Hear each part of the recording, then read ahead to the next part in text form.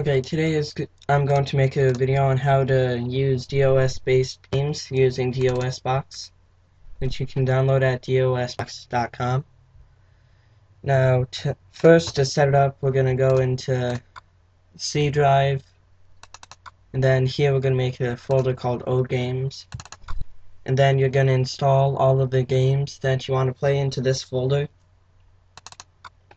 and I'm going to play PACMAN today. So we're going to go to DOSBox and type in mount C. All of this needs to be in capital.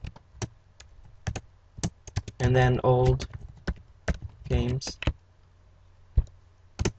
And then enter. Now then it tells us that C drive is the local directory.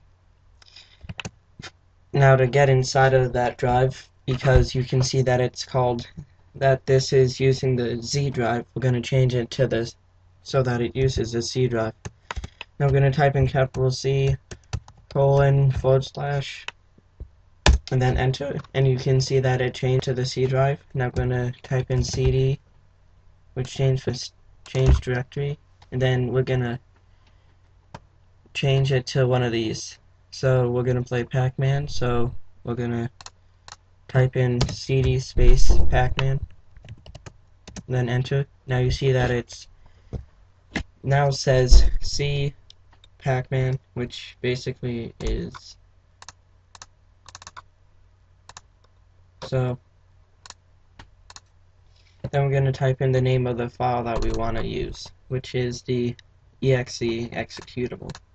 So we're going to type in pacpc2.exe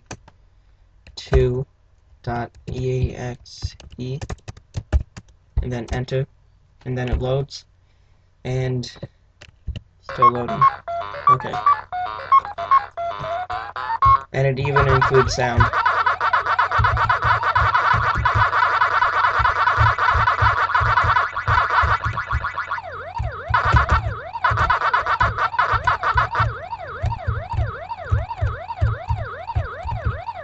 I'm done. Oh.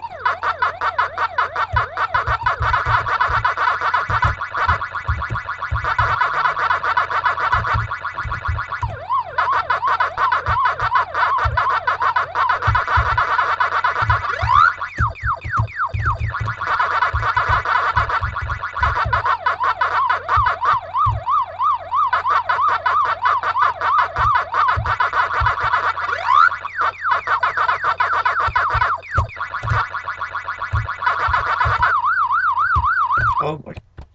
Whoops.